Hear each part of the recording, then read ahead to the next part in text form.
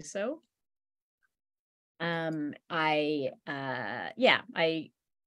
I don't like when people talk nonstop, so I don't want to do that either. But I am going to share my screen at this stage. Please let me know if you're not seeing it. But hopefully you are.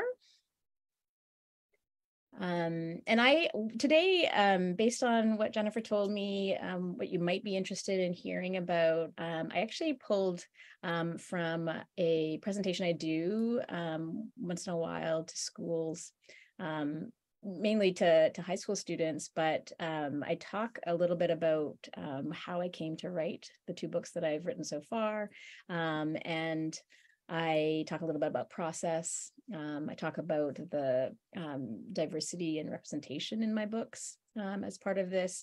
And so I just thought, at 3:30 after a long day, based on who you are as an audience, you might appreciate some of these bits and pieces. And hopefully it's also a little engaging as well. So I'm going to talk to you really today about some of the things that have brought me to be the writer I am, I guess, now. But I also wanted to just take a second to acknowledge where I am. So I'm on the unceded and stolen territories of the Musqueam, Squamish, and Tsleil-Waututh First Peoples in also known as Vancouver, BC. And those are our beautiful 2 sister mountains that you can see from where I live. I know you all are joining from different places in BC, likely, and feel free to pop those in the chat just so I kind of get a sense of where you're all coming in from today. But when I do land acknowledgements, especially for this kind of audience, I also really like to share some of the storytellers that have impacted me and have really affected the way that I think about this place, the people who were here before, everybody who's probably here now, and who just taught me about the land and the people here. And so this is just a very small smattering of the folks. I'm sure lots of you know these folks too. But I have read all of these folks, some of them now I'm like so deeply grateful to actually know.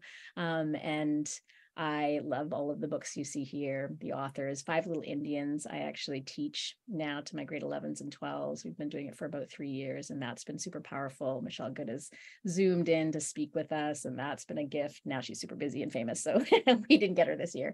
But I just like the amount of impact that book has made on my students has been incredible, and on me as well. So just really thankful for this land, the people who are willing to share their knowledge of it with me.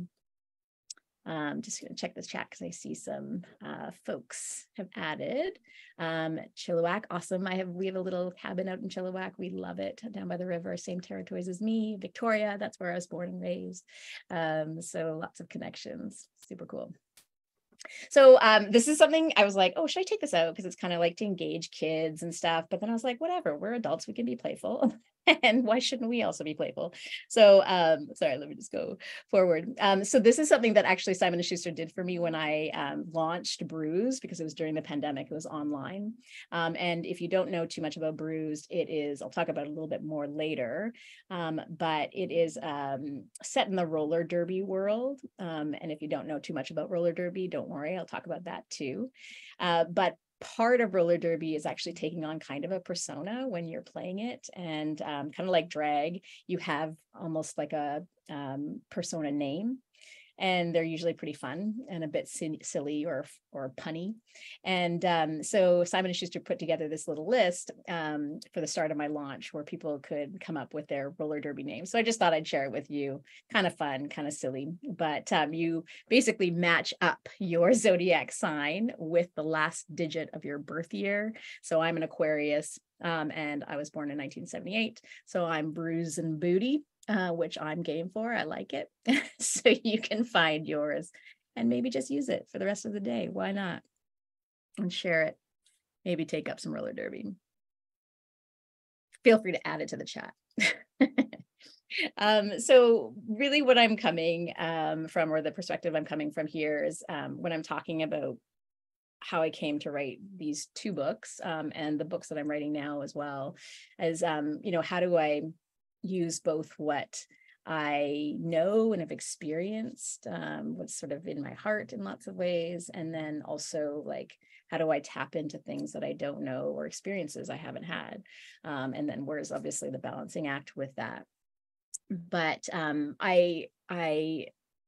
going to speak to the influences that led me to write Kings, Queens, and In-Betweens, which was my first book, and Bruised, which was my last book. And then I'll also speak to a book that I'm working on now that will be coming out in 2025.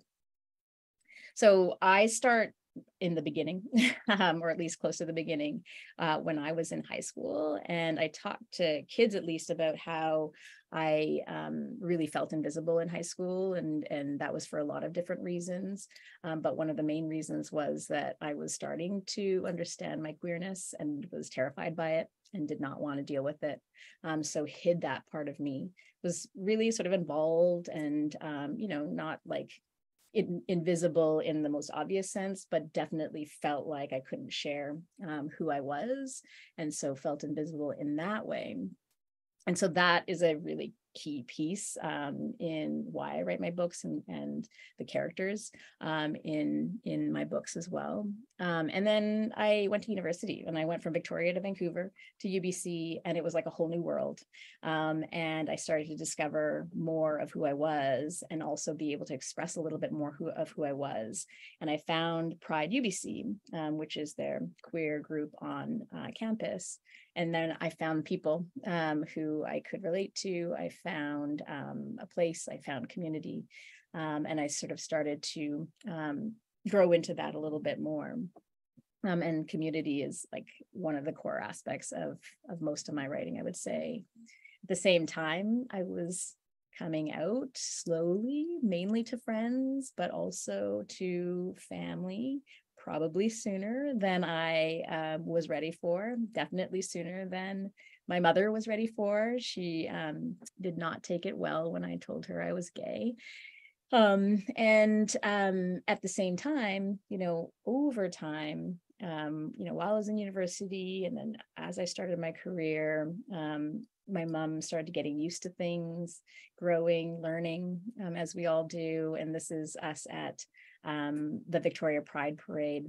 A few years after I told her I was queer, she had started to be a part of PFLAG, which is, you can see what the acronym means there, but a group that really made a difference for her because she found community.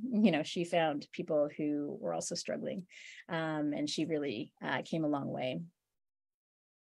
And then I found this other amazing community during this time. So while I was in university, a friend of mine and I went to a drag show, and we fell in love with the performance. We fell in love with the energy of the audience and the space, and we really wanted to try it out.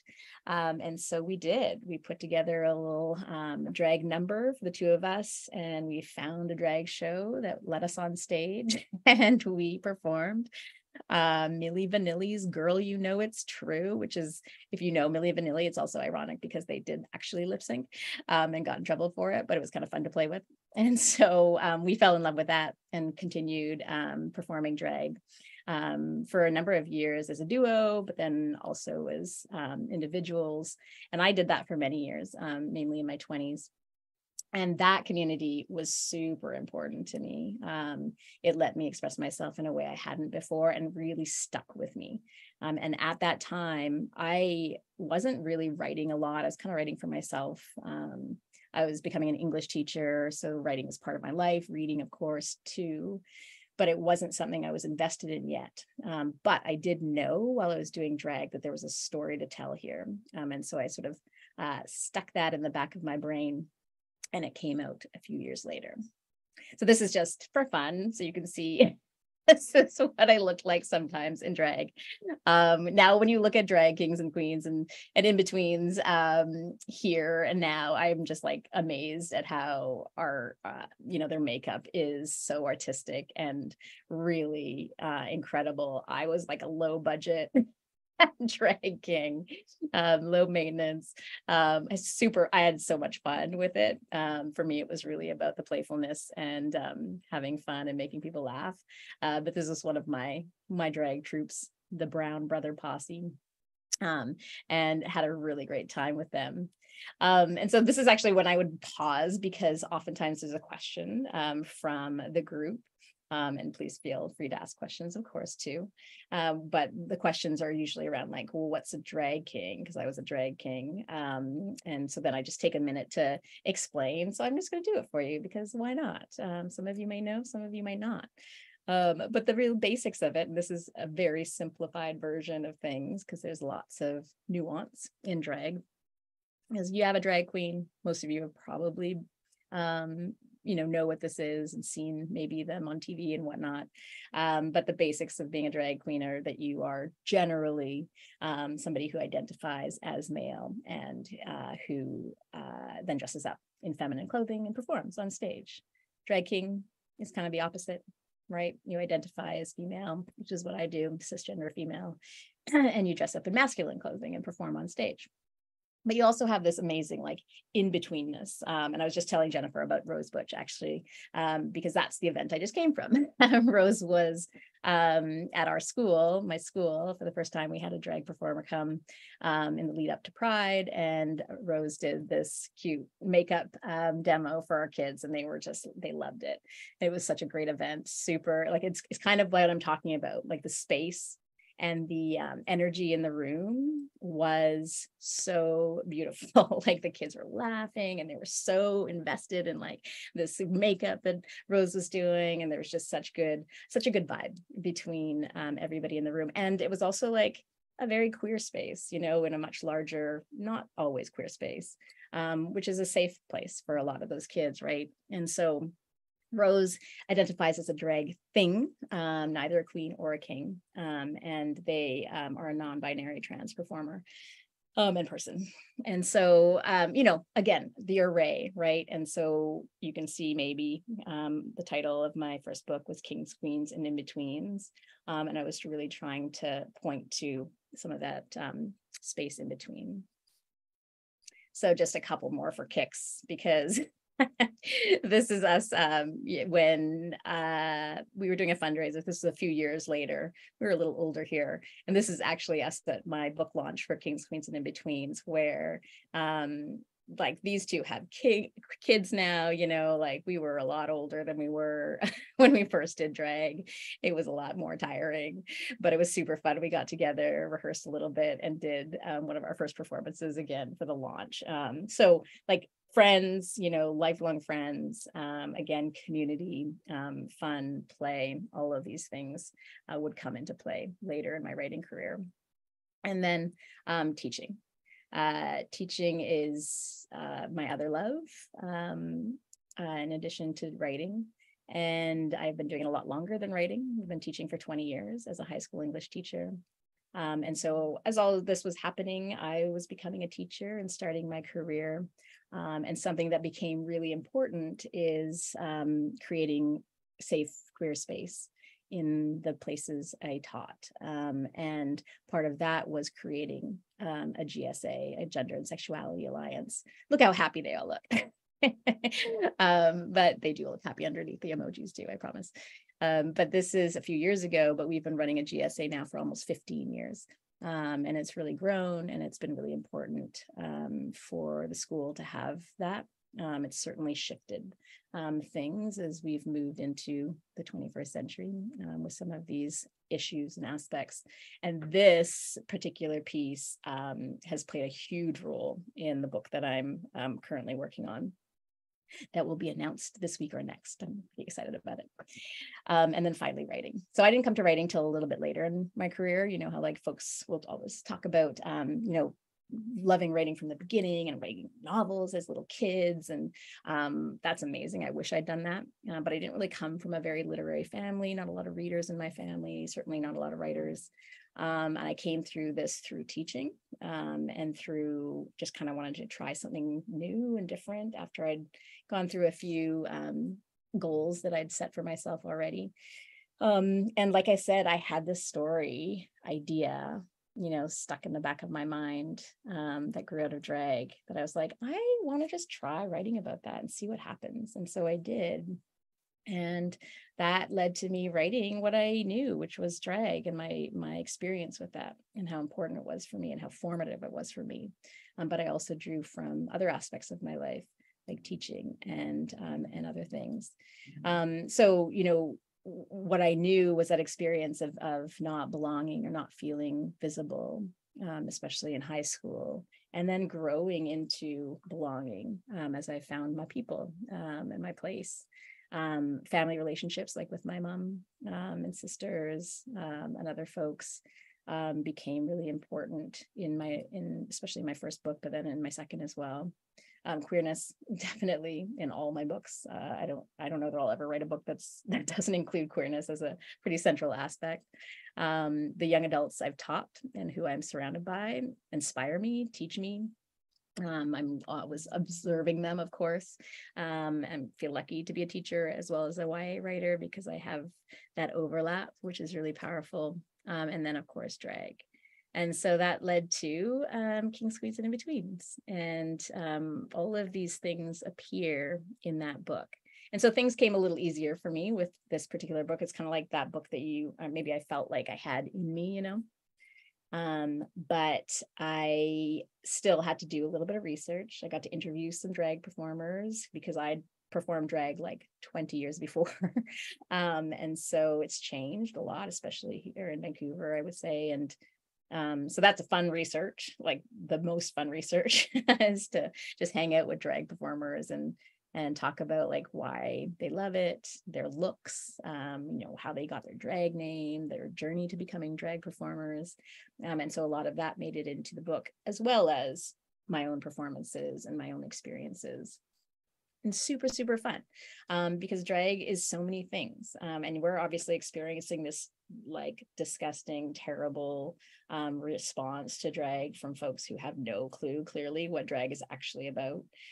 Librarians are having to deal with that in a really awful way, I know, both in schools as well as in public libraries. And so, I wish people could like just give it a chance, understand what drag is really trying to do. And not all drag is the same, obviously, but so much of the drag that I've seen does this stuff. It's like so exciting and engaging. It's so fun to watch. It is this amazing way to express yourself. I found a way through it that I'd never thought to express myself. Like, I identify as a cisgender woman. I'm perfectly happy being a woman and expressing myself as a woman, but like it let me play with gender and dress up as a guy. And that was just kind of fun. I kind of liked how I looked in those spaces. Really empowering to be able to like own your gender and sexuality in a different way and be part of an audience and space that like let you live that way as well. And then boundary breaking, of course, like there's no male and female. There's like so many things in between. And, there's, so much in between masculinity and femininity too. And so just really screwing around with all those binaries and the community, as I've mentioned. So lots of reasons I wanted to bring drag to the world in a different way through this book. And I hope I've done that. But then my publisher was publishing the book and my agent said, okay, well, now what next? And I was like, oh, Jesus. Okay, well, that was the book I thought I had made me. So I guess it's back to the drawing board. I had an idea for a book. My editor didn't love it. And so I really did have to go back to the drawing board. And so I started thinking about things, communities that I was drawn to, or subcultures that seemed enticing to me, because drag is a subculture and I think it's really enticing and incredible. And so the first thing that came to mind was roller derby, not because I'd played it, because I definitely don't, but because of all of these things that I loved about drag as well. And so part of Bruised, my second book, includes all of these things, plus this cool subculture piece, which I actually didn't know about and had to learn about. Because with roller derby, this is pure fiction. I'd never played it. I never would. If you have seen roller derby, it is brutal. I am a huge baby. and I am not a physical risk taker. And so I had certainly seen it, and I had friends who'd played it. And I knew that it was a really cool community and had a lot of those things that I loved about drag. And so that's what drew me to this idea. And so I wanted to share a little bit of roller derby, because if you haven't seen it, you got to see it to understand what I'm saying about it being brutal and why I would never play it. Although, are there any roller derby folks in the room? Sometimes there are. Oh, I'm just seeing some of your roller derby names here. Twisted Cheetah and Scorpio Cha-Cha. Love it. Let me play this for you. It's just a little clip of some roller derby, and it's pretty awesome. There is music and sound.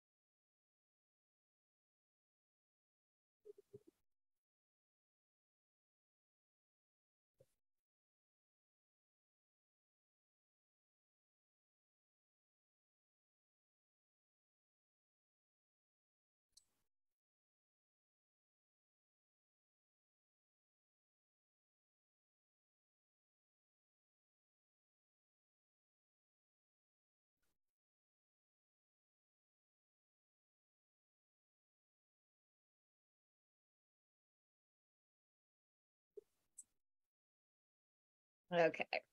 I know we could probably just keep watching that forever, but we'll move forward here.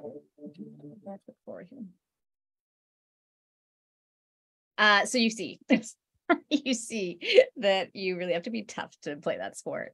But I was definitely drawn to it. And again, like, fun research to get into that. First thing I did was watch Whip It, which, if you haven't seen, it's a movie from 2007 when roller derby was having this big resurgence. And it's pretty good still. Like, it does stand the test of time, I think. Worth a summer watch. And yeah, it's a great movie. But like, as I mentioned, oops, sorry, I'm going all over the place here. All of the things, that I could say about drag, I could say about roller derby too. You saw, it's exciting to watch. There's self-expression. You saw the woman with the skeletal face, and then they've got their names that they have on their jerseys. Really empowering. Like, this is almost like a female driven sport. It's a do-it-yourself kind of sport. It is the kind of sport that, like, you don't really see something like this. It is boundary breaking in so many ways, not in the least of the way that it is female driven, but also it's like the only sport where you're playing offense and defense at the same time. You're on roller skates, like, that's kind of a big deal compared to most sports. And then it also has this amazing community. Like, these folks go hard and punch each other and stuff on the court or on the track. But then, go out and have beers. They take up and take down and set up their, their staging and their seating all together. And it's just really, really cool. But I didn't know a lot about it. And so what I had to do, which was a bit different than Kings, Queens, and In-Betweens, was I actually had to do quite a bit more research. I still did interviews because I love interviewing as a form of research. I find it just fascinating as a human being to be able to connect with other people that way. But it gives me, like, the kinds of insights you don't necessarily find just sort of reading an article or more sort of traditional research, although I do that too.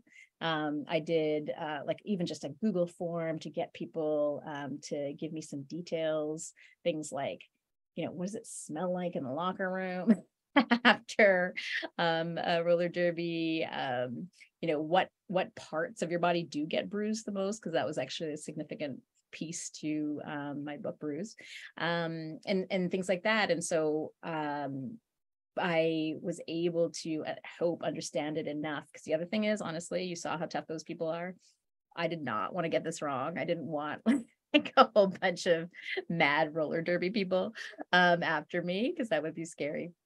And so I mean, mostly I've gotten good feedback, I think, about how sort of authentic it feels, which is really important to me. But with both of these books and all of the books I write, and this comes from the teacher in me too, these things are what really drives me to write the kinds of books that I do for young adults, partly because of how I felt and how I didn't want to feel, or how I don't want kids to feel when they're younger. And so even the books that I'm writing now, so much of these three things come into play constantly, or ground me in the writing. And so I always like to sort of end somewhat with some of the books that I have loved, YA books that I think do a pretty good job of, creating belonging and making people feel seen, especially if they haven't been seen before. I know as teacher librarians, you probably think about and talk about, representation and, we need diverse books and that kind of thing a lot. And so these are some of the books that I've really loved and recommend. I'm sure lots of them, and most of them do have queer content, but also obviously, BIPOC authors, as well as protagonists, feminist stories, as well as lots of different genres too.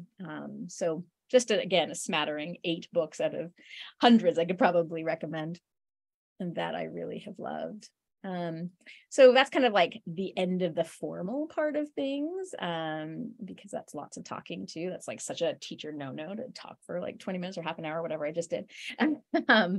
But I would love to open it up to questions or comments or thoughts. I know one thing Jennifer asked me to mention or talk about that she'd seen in one of my interviews for CBC was the kind of representation that I aim for to some extent. One part of representation for me, which is that in both of my books, the protagonists were either part or wholly Sri Lankan in terms of their ethnicity.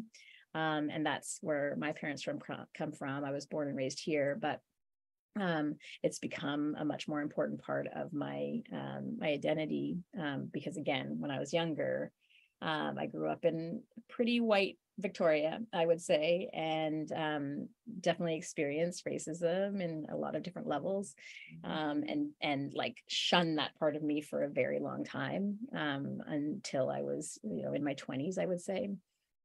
And so it seemed natural for me to make my characters Sri Lankan. And one of the things I've noticed is even within diverse representation, there sometimes is sort of this similarity. So for instance, South Asian representation in books is still pretty limited in terms of the type of South Asian that's represented. And so I don't think I'd actually seen YA. I'm going to say his name wrong, but Swimming in the Monsoon Sea by Shyam Salvadorai, I think that's how you say his last name. That's the only other Sri Lankan protagonist I've seen in YA.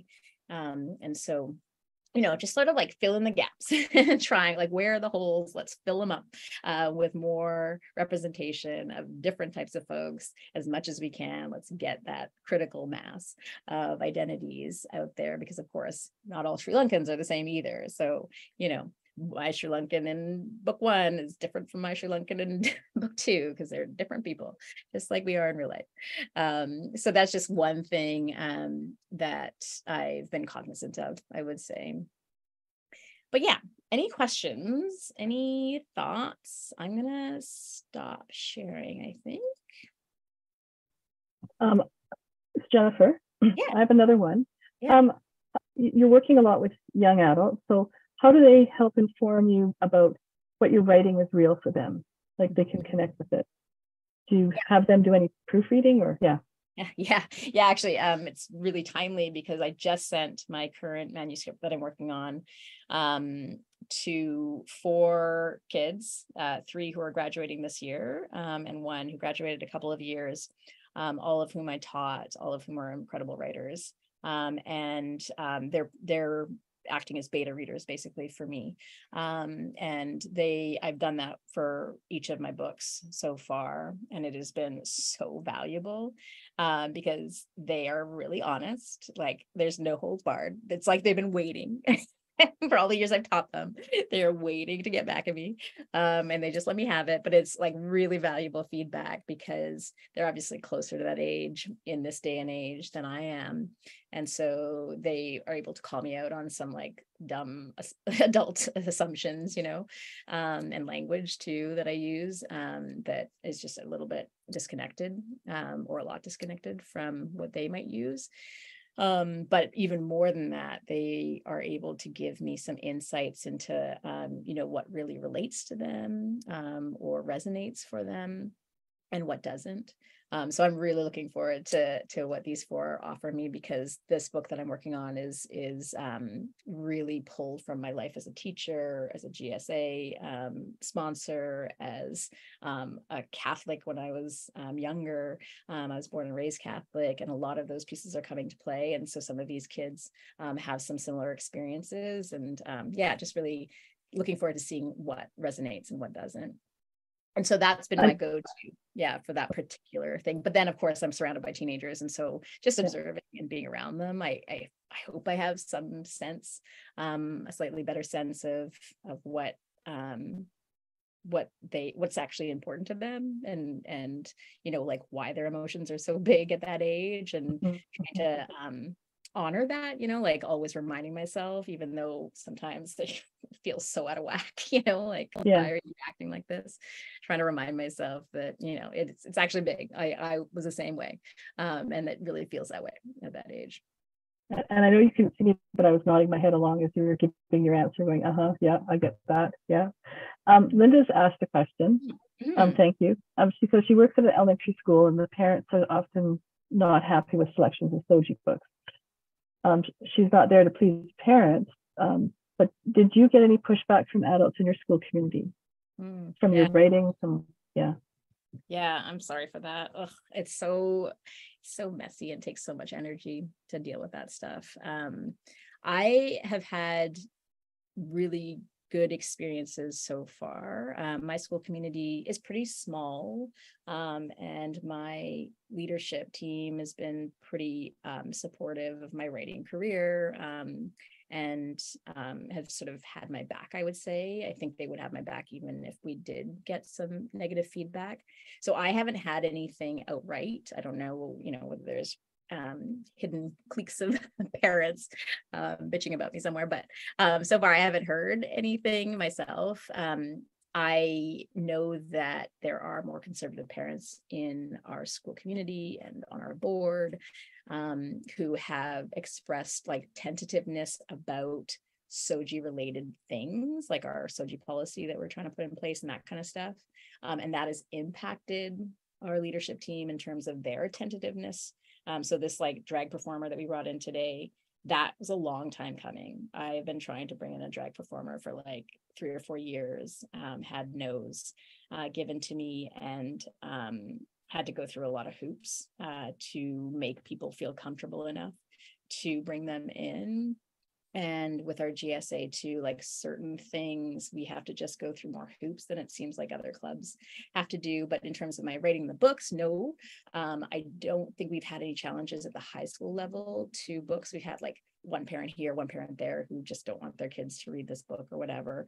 But for the most part, it's been okay, which I feel really lucky about, because I know that actually I don't think is the norm. I think, unfortunately, what you're experiencing is more the norm. And so I'm curious about how you all manage that too. If you want to pop in the chat or hop on the mic. And as Jennifer said, please do add your thoughts or questions or comments about that in there. Yeah, I mean, but I have like, I don't know whether you all know Robin Stevenson. She's an amazing writer who lives in Victoria. Like all her books are pretty queer, and she writes everything from children's books to young adult to adult. And she's been, she's had appearances canceled. And she has experienced definite like backlash. She always handles it so beautifully, but that stuff takes just so much out of you and so much energy. It also, in some ways, like has promoted her books. Like she's gotten some really cool stuff that's happened out of it, but still so much energy. Yeah, it is. I mean, it is part of our curriculum and it is protected. But you need the people in place in your schools who are going to like really uphold that, like the higher ups, I would say too. And again, like even if you have that SOGI policy and SOGI 123 behind you, it doesn't necessarily stop people from expressing those things, which that alone can be really upsetting and tired. Yeah, all the talk in the news about banning books, it is super scary. Yeah, and it is a small but loud and annoying group of people. It's not the norm. Like I've said that so many times to my admin, like this is like what you're scared of is like a tiny percentage of our community, and you're letting them dictate what we do or don't do, when there are a bunch of folks who are really going to benefit from seeing this drag performer or doing this event or whatever it is. The people who need it the most, we're doing a disservice to by letting these loud folks intimidate us. So that's what I mean, like you kind of need that backbone and leadership, especially, I would say, which I know it's hard for them too. I get that as well. My publisher navigate this. So Simon Schuster, I mean, like, again, I didn't have to deal with it. I've not heard anything from my publisher, my editor, my agent about any sort of backlash. I got a little news clip from like a reader in, I want to say Texas, who said that King's was on one of the banned book lists at their library or the school or something like that. That was really one of the only things. I'm sure it is, like, compared to some of the books that King's is very similar to, I'm sure it gets banned from other books, but it hasn't been a big enough issue that I've heard anything from my publisher. Yeah, that's a good question. I'm gonna actually ask my editor how would she handle it if we ran into that problem, but sorry, I don't have an answer for you right now. How did I find a publisher to work with? So that was through my agent. So I found an agent first. So when I wrote Kings, Queens, and In-Betweens, it was kind of the first thing I really tried to write. And I was like, what have I got to lose? So I wrote the book and wrote it for like a couple of years. And then basically you send out query letters to agents. This is like a very traditional way of doing it. And found an agent. He basically does the same thing to publishers and editors. And we got a bite with Simon & Schuster, with Jennifer Ung, who was with Simon & Schuster, is now with HarperCollins. And she really loved the book and she saw what I was trying to do with it. And so I was with her for both books, which I feel really lucky for, because she was a very supportive, wonderful editor to work with. Made you cry. Oh, what's this video? I don't want to cry. Just kidding. I love crying. But Linda, can you just add a little like comment on what the video is about? Because I won't pull it up right now, but I would love to watch it later. Holly, it looks like you might want to say something. Hello, thank you so much for your presentation. I have a Sri Lankan student, so I was trying to look for some YA for her recently, and your name came up, and that was awesome because I knew I was going to come and see the presentation. So thanks for getting that representation out there. That's awesome. And I was wondering, to counter all the fear-mongering of the book banning, I'm sure your book is reaching more students than you know and more young people, but have you had any wonderful like little connections or anyone come up to you after a book reading or anything that you'd be willing to share? Yeah, I mean, those are the things that keep you going, really, right? Like they slide into your DMs on Instagram, again, with the big feelings, like they've just read the book and they want to share with you what it meant to them. And that's like, talk about crying, like those are always so impactful, because you also know, like teenagers, man, they don't tell you when they're happy with you. They don't show a lot of gratitude, they're too in their worlds. And so, like when they do, and they're moved to actually like message you in that moment, that it means something, right? Or if you get the emails.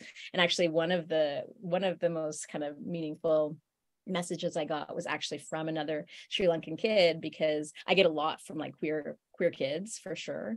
But this was from a kid who had just never in her life seen a Sri Lankan protagonist. And she connected with specific things. Like I talked about my mom's sorry, or it wasn't my mom's sorry, it's the character sorry, but it was based on my experiences watching my mom dress in her sari, or like making a cup of Sri Lankan tea, Ceylon tea for me, and that kind of thing. And those were the pieces that she really picked out and resonated with her. So that felt really, really special, because the choice to create Sri Lankan characters actually, for Kings, Queens, and In-Betweens, it was actually really intentional, because I had started writing that book and my protagonist was white, because I had always, like, what else had I read, right? But books with white protagonists, growing up. And so that was in my brain, like, that's what a protagonist looks like, even though I do all this diversity work, anti-racist work at a school, I've been teaching for so many years, but it's so like enmeshed right in our brains. And so I had to stop at one point and just be like, what are you doing? This is not what you're committed to. And then with Bruised, it came much more naturally, because I was like, this is what feels right to me. This is what feels like home to me. And actually culture became a much more important part of that book than it was in Kings, Queens, and In-Betweens. But yeah, just, I mean, the little ones, and they're always like the quirky, because those are the kids who come out to the GSA too. They're like quirky and quite messy little human beings. And but they're so like genuine and cute and awkward about it too, and it just pulls your heartstrings for sure. That's so special. Well, thank you for giving us those books so that as teacher librarians we can get them into the kids' hands. Thank you, librarians. I actually have a line. I'm just gonna like plug my next book right now. I have a line in the book that I'm working on right now that's gonna be coming out in a couple of years, that it actually says like, librarians are saving grace, like, because this little kid that's where she finds her home, right? In the library. I'm getting like choked even talking about it. But it's true. Like, so many of our kids, like our GSA kids, are often the kids who are like hiding out in the library or hanging out in the library, or, finding that as a really special place.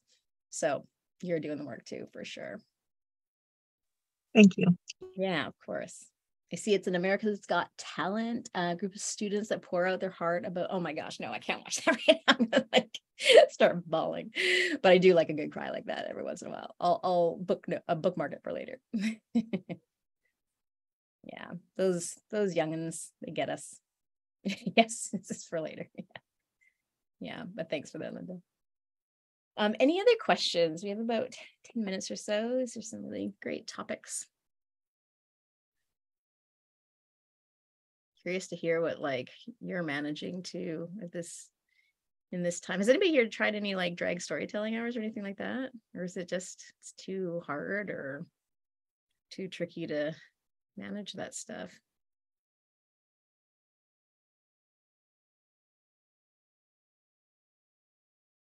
Hi, Tammy.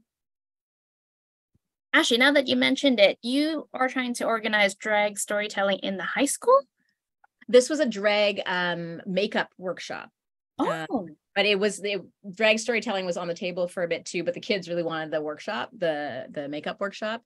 But yeah, either or it was basically any drag performer coming into the school, people were a little bit scared about, a little bit worried about. Okay. I mean, it hasn't happened in my school, but it'd be kind of fun to just kind of like put that idea in, well, with the GSA club, right? Just to let them see, hey, maybe that's something you guys want to do. We have a lot of kids who are LGBTQ, and I think they want to see more representation of themselves everywhere. And I think that's kind of nice to see that. It really does. Yes, but I keep thinking that it's for elementary because it's story time reading. But now you're mentioning it, now I'm like, okay, yeah, I think high school would make sense in this case. Well, and there, I mean, you who doesn't love a good story? Like, like somebody telling you a good story. Like everybody, I use picture books even in my high school classroom too sometimes. as prompts and sort of an opening to things. And, you know, when I open up a book to read to my students, even my grade 11s and 12s, like it is a visible, like sigh, and some of them even put their heads down and like they want it, you know. It's so cute. Yeah, middle schools, like, kids love to be read to. I think I mean, obviously there's exceptions to that, but having a drag queen there, a drag performer there reading some really cool you know, inclusive book, I think would be a really big draw. It's entertaining too, right? And some of them will like start singing or like playing around, and they're so good and interactive with the kids. Oh, it'd be fun to have that. Yeah. I mean, if you can do it, get there, because you're right. Like just having that in the school today, like some of those kids I hadn't even ever seen at the GSA, but they sort of like crept in. They were curious, you know, and just knowing that the school would allow that or invite that, I think actually makes a huge difference. Right. It's a welcoming space. You're saying that everyone is welcome, and we want to visibly show that to everybody, especially in this climate right now. Yeah, exactly. Yes. Thank you. Oh, you're welcome. Yeah, good luck. I hope it works out. Yeah, I'm gonna propose that. Do you have any suggestions then about how people can go about interesting their admin about bringing somebody in? And you said it took 3 years, and what would that look like? Yeah, and I know like other schools who've had it easier for sure, and then some schools who are still struggling. So it's really dependent upon who your people are that you work with, but and also who, like, you know, what your utter community is like too. But you know, for me it was being really clear about what I think drag offers. And obviously I could speak to that quite easily because I love it and have experienced it and watch it a lot and have done all this research too. So I could speak to like the educational value of it, like even like learning outcomes almost. And, you know, also, you know, pulling from SOGI, and so just doing a bit of a homework around like the why and what drag actually does have to offer. In terms of some of those things I already talked about today. That was really important. I mean, honestly, you have to have patience and persistence, and be ready for, you know, those questions, be ready for some hoop jumping. For me, it was really important to bring in somebody that I knew would be really sort of thoughtful and unintimidating. Rose is all of those things. You know, had also worked with young people in different avenues, so kind of knew their audience. So that was important for me, and then also for my admin to know that as well. And I think like some of the other work has to be done in the school community too before you can you know, just bring somebody in. Like, you know, there has to be a little bit of a presence, I think, with drag, especially if it's kind of coming out of nowhere and there's no like pre-work and post-work around it. That can be a bit tricky because, you know, who's really understanding why they're there, if you haven't done some of that work. Yeah. It's nice Thank to see you. Yeah. faces, but also if you don't want to show your face, that's okay too. Get it. Yeah. Basically, drag is awesome. We should all watch it and support it. And drag performers need you to go to performances and tip them and love them up. Yeah. Are there any other questions or something you want to share? Yeah, comments. If anybody else has had like experiences with any of this stuff too, Michaela? Just a comment. I just want to say your books, I think, are the first ones, and I think still the only ones I've ever read that have started with a land acknowledgement. And I just remember being very touched by that. And I just think that was amazing. So kudos to you. I really loved that. I was like, whoa, this is awesome. This is cool. And then I was like, oh my God, that's Vancouver. I'm so close. That's awesome. So thank you. Yeah, that's great. I appreciate that. My classes, my grade 11s and 12s, as part of our Five Little Indians unit, actually, we talk a lot about land acknowledgements and how to make them meaningful. And so I gotta walk the walk. I'm, you know, trying to teach these kids too a little bit. But I appreciate that. Thank you.